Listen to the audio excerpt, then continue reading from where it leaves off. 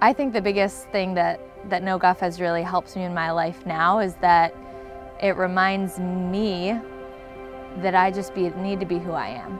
It's not talking behind each other's backs, it's supporting your friends. It's just kind of doing the right thing in the right moment. No Guff, or something to that effect, where you're out deliberately looking for good things. It brings us together, and it just makes the world a better place.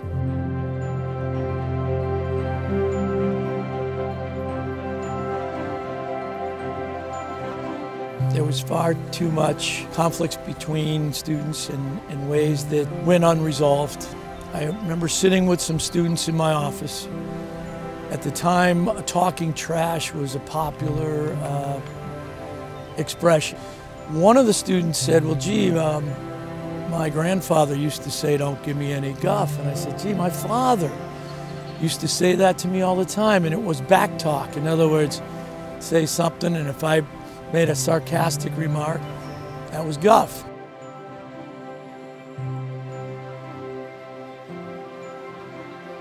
My father dug Rebusel and had some of his students in the graphic arts department make 100 t-shirts and sort of just hand them out. And there was, it said guff and a little, no circle on the front, and on the back it said don't go behind the back. So, implying don't talk about people behind their back, don't, say anything negative.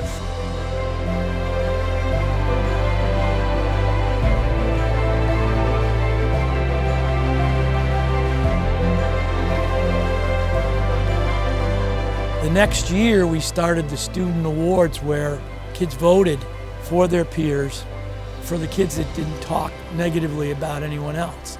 I gotta say, for 19 years that they did that, they always seemed to pick the right kids. A lot of times these aren't necessarily the kids that are the most well-known or popular, but by and large, they all have that quality of being careful about speaking negatively.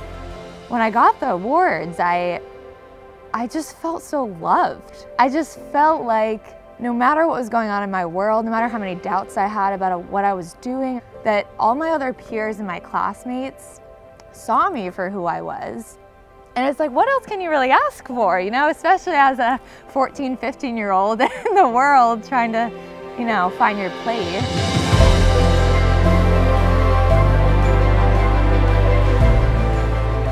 VIPS has been involved with No Guff the last 10 years. It's a great concept, it works for everybody, and why not bring it out into the community as well? So that's how VIPS really got involved and has stayed involved. And then a few years ago we decided it would be fun to recognize someone in the community who really exemplifies the No Guff spirit. So we created a No Guff Community Spirit Award. These are not people who are promoting themselves, they're just sort of good, friendly people that are always doing something for others without anyone knowing about it. That's what No Guff does, is it focuses us on looking for the positive. Because the negative is always obvious. The positive is what you've got to look for and accentuate and reinforce. There was also an opportunity to work with Brian Switzer and Ann Goulart over at Morris Pond School, and they produced these awesome videos. And one of the really nice things is when social media got to be a thing, we were able to share those videos with everybody. So it went even beyond Falmouth.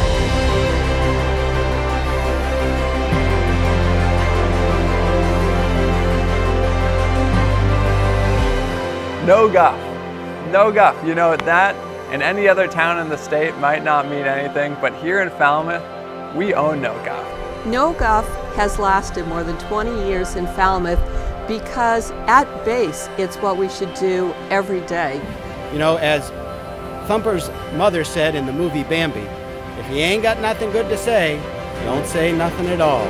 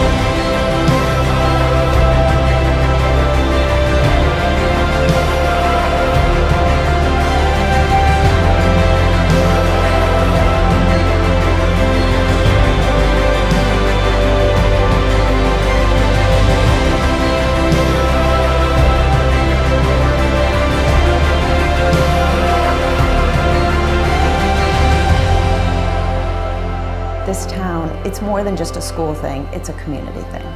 People just don't get the opportunity. They need an opportunity once in a while to say, wait a second, it's good to be good.